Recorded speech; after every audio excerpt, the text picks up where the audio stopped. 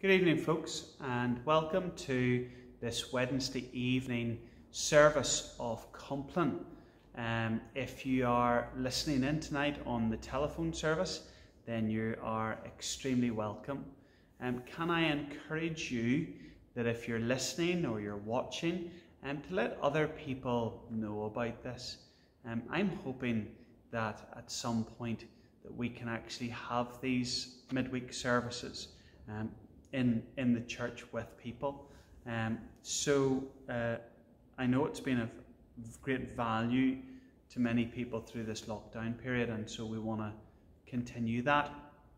Can I also encourage you to sign up for our church services on Sunday? It seems strange that you have to sign up, but it's to know our numbers really for contact tracing. Please do that, and you can do that on the website or else by phoning the telephone number, which is my mobile 07808 479 649, and it'd be great to see you back. We've put enough controls in place which should assure you of the safety aspect of us returning to church. And remember, if you've got a face mask, to bring that with you. If you don't bring a face mask, that's okay, because we have masks at the back. There are exceptions, obviously, due to where people have health conditions where they wouldn't be able to wear a mask, and we totally understand that. But if you're able and healthy enough to wear one of these, then remember you're protecting everyone by doing that. Our Wednesday evening services now are going to be Compline each and every Wednesday, and so you can find that on page 154 of your prayer books if you've got one. If you don't, then you can go onto our parish website, and under the latest resources section you'll see that you can download the Compline service. The Lord Almighty grant us a quiet night and a perfect end. Amen.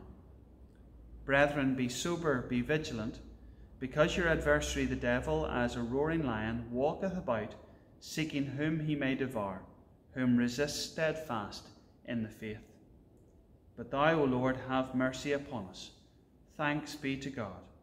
O God, make speed to save us.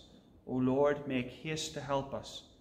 Glory be to the Father, and to the Son, and to the Holy Spirit, as it was in the beginning, is now, and ever shall be, world without end. Amen. Praise ye the Lord. The Lord's name be praised.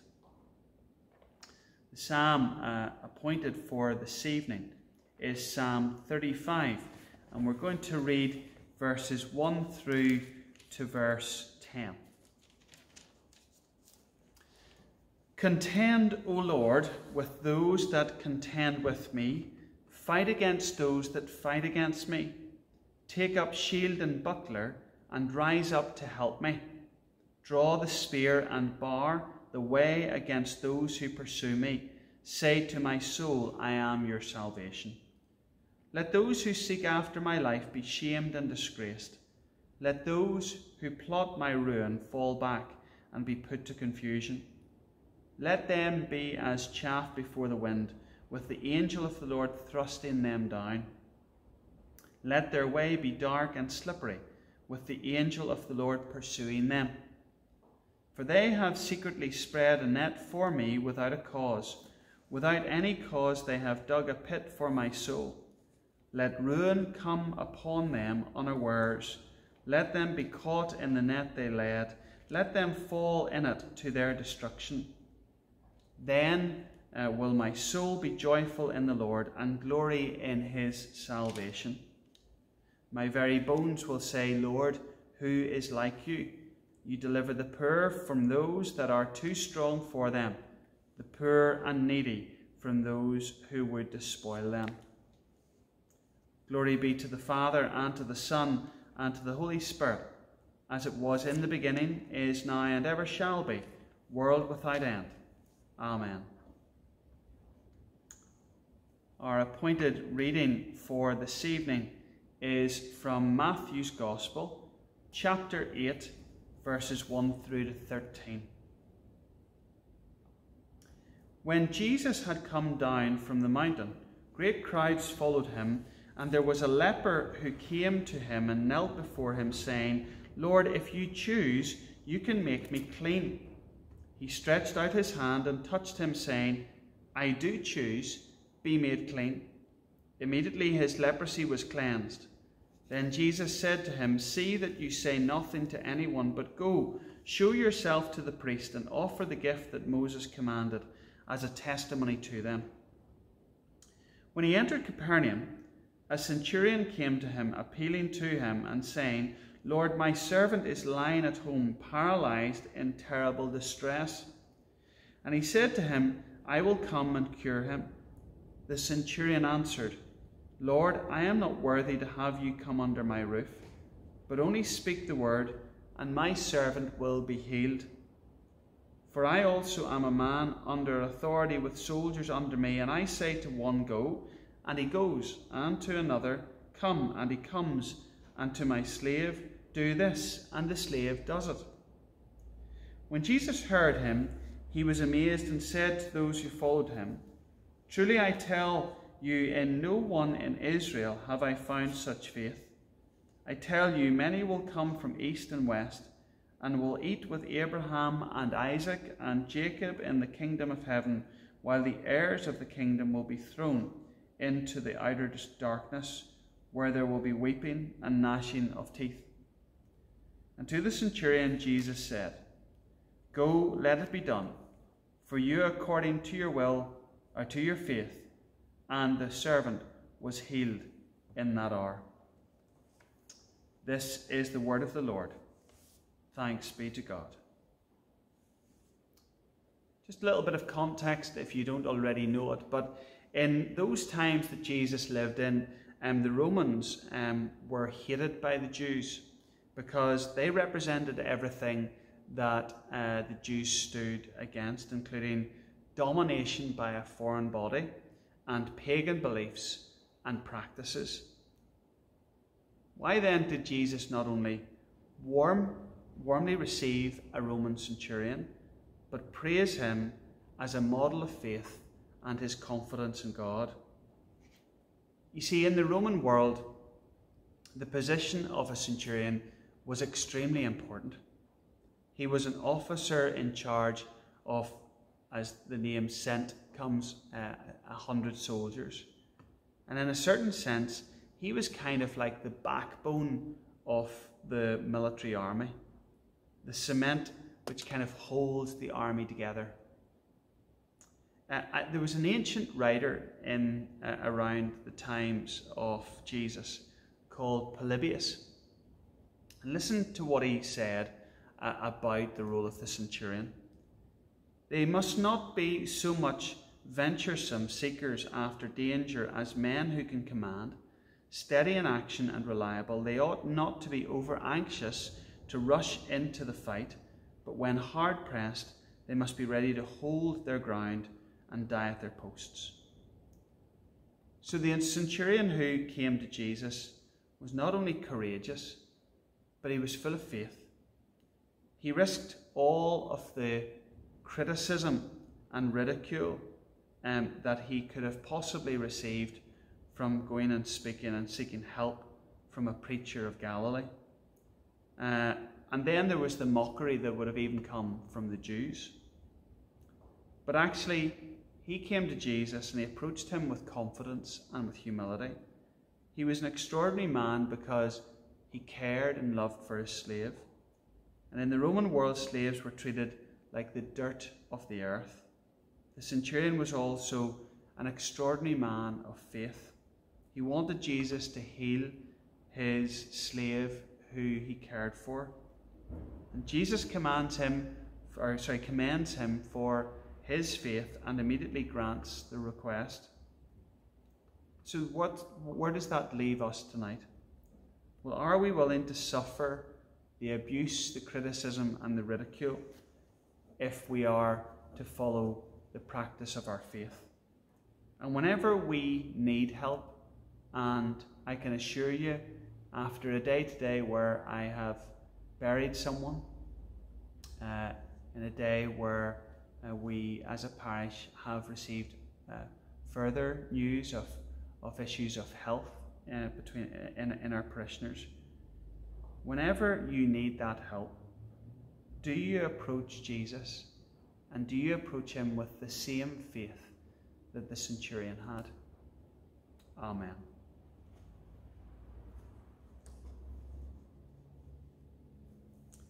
Into thy hands, O Lord, I commend my spirit, for thou hast redeemed me, O Lord, thou God of truth. We're now going to follow the words of the hymn before the ending of the day, and the melody, the tune will now be played.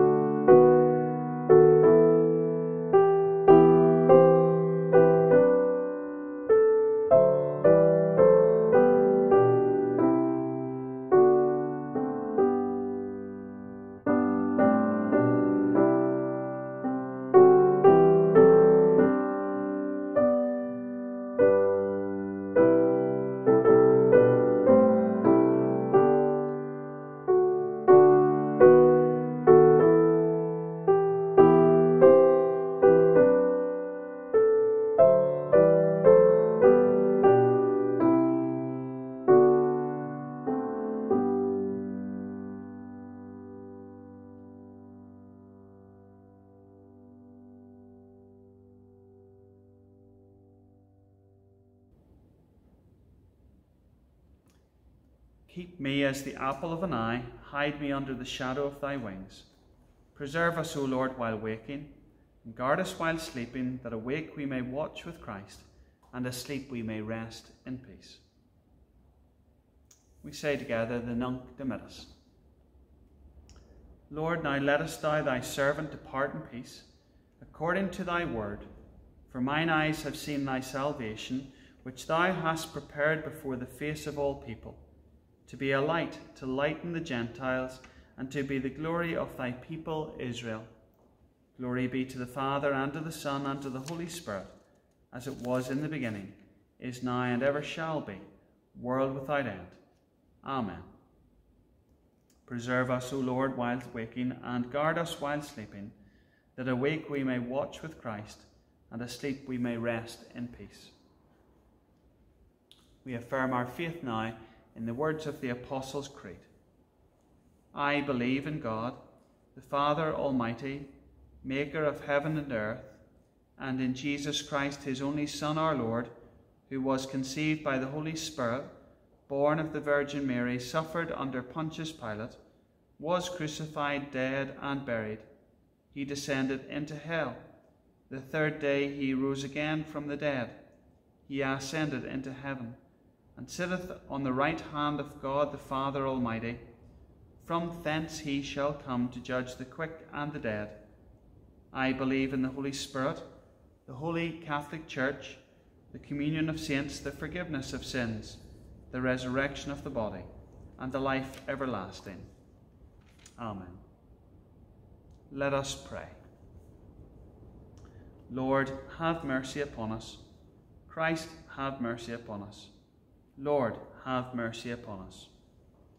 Our Father, who art in heaven, hallowed be thy name.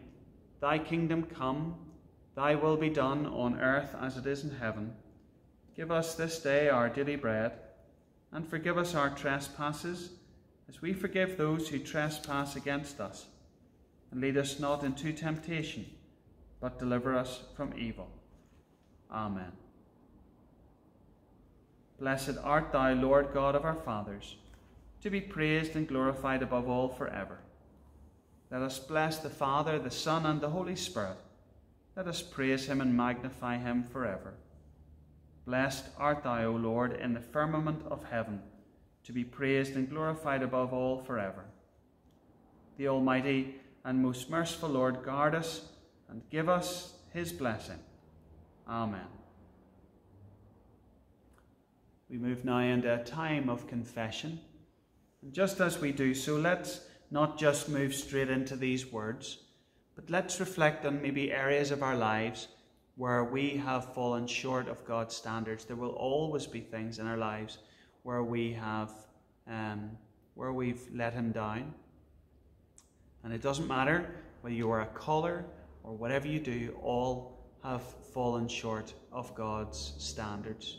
Not because his standard is just so high, and his standard is that he is holy, and therefore we are with sin, but it is just a case that we have fallen into sin and we run into danger every day of our lives. It is very hard to resist it, but yet we have the opportunity to turn away from it. And that word metanoia, that word repent, is so important, because it's not that we just come and say sorry tonight, but we say sorry with the attitude that actually we're going to work hard at changing our character, changing our behaviour, changing the words we say, changing the things that are in our mind that we're thinking about, changing everything about us. So whether it's that rude joke, whether it's that thought, whether it's the comment that we make behind someone's back, whether it's that we hold back in terms of our generosity to the work of God, whatever those things are, we come tonight and we're not just saying sorry with a bit of words on a bit of paper. We're saying, Lord, we're bringing these things, and we're going to bring them with an attitude that we're going to turn these things around after we say these. So let's take a moment to reflect on particular areas of our lives where we're determined to work with God's Spirit guiding us and directing us to be a different person, changed, renewed by his forgiveness.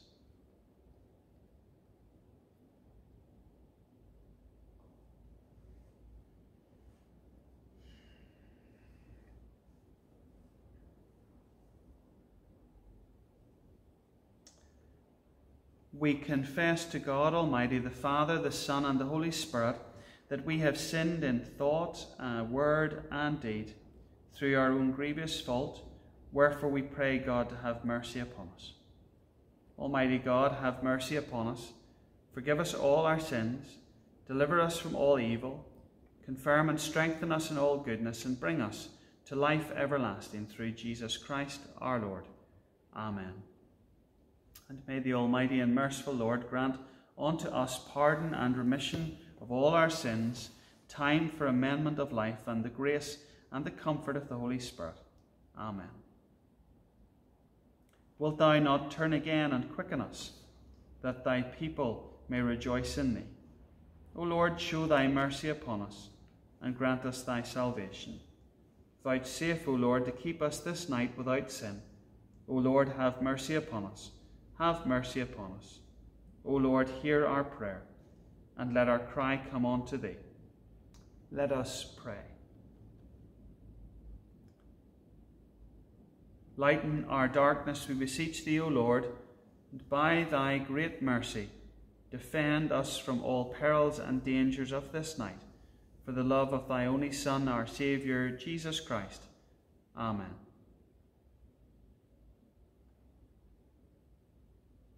Look down, O Lord, from thy heavenly throne. Illuminate the darkness of this night with thy celestial brightness, and from the children of light banish the deeds of darkness. Through Jesus Christ our Lord. Amen. Visit, we beseech thee, O Lord, this place and our homes, and drive away all the snares of the enemy. Let thy holy angels dwell therein, to preserve us in peace, and may thy blessing be upon us evermore. through Jesus Christ our Lord. Amen. And tonight, as we've been thinking about the faith of the centurion, let us bring in a moment of our own silent prayer, in faith, coming to God, the great healer, who wants to heal us. We don't understand why at times it doesn't work out the way we think it does, and yet God is always doing a healing work in us. But let us come in faith with those issues now that are in our hearts for us or for friends or family, and bring them to him now.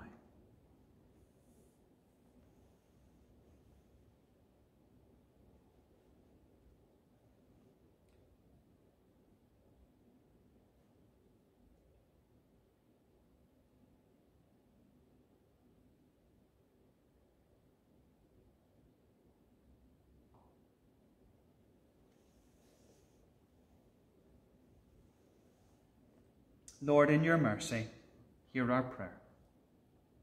We will lay us down in peace and take our rest. For it is thou, Lord, only that makest us dwell in safety. The Lord be with you and with thy spirit. Let us bless the Lord. Thanks be to God.